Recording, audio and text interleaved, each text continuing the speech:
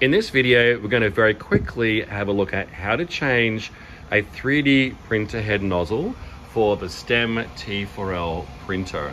This is a task that any teacher can do, no matter what your experience is. Just follow the steps and you can very quickly replace the printer nozzle. When you get the kit in the toolbox, there should be a spare nozzle, and that's the little packet just here. If that space is empty, then you can request a replacement nozzle by visiting t4l.link/STEM help and request a new nozzle for the printer. Now you can do this process with the printer turned off or on, it doesn't matter, but you will want to make sure that the nozzle is not hot. So just be aware of that as we start to replace it. So the two parts, we're going to remove the old nozzle in here and then replace the new one. So let's get right in there, and you'll see that by squeezing these two little parts of the printer head, when you squeeze them together, you can then pull the nozzle out, pull it straight down, and it will come out.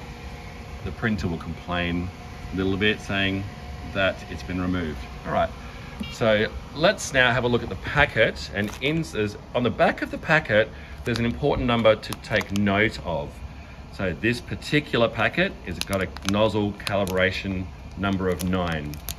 So you'll always pay attention to the number because you're going to use that information pretty soon. And you'll also see another number on the nozzle. On this particular one, it's 0.6 to 265. Now the nozzles will have different numbers on them. Write them down when you get them because you'll use them for the calibration information shortly. So let's now, again, squeeze those two little things on the printer head, slide the nozzle up until it clicks in. Give the newly installed printer nozzle a bit of a wriggle, give it a bit of a pull to see if it comes out. And then once you know that it's firm in there, you can move on to the next part, and that is the settings on the printer itself to tell it it's got a new nozzle. So maintain, change extruder, and then choose the calibration of the number that we had in there, and we did have one that was 0.6 onwards, so we make sure that's selected. You can see there's a couple of different options there. That's why you need to check the number on the nozzle before you pop it in. Click next, and then this second number that you saw on the back of the packet, so there it is, the packet. This one says 9, so you need to change the printer to match that number, and that way the printer knows exactly what type of nozzle is inside. Press complete.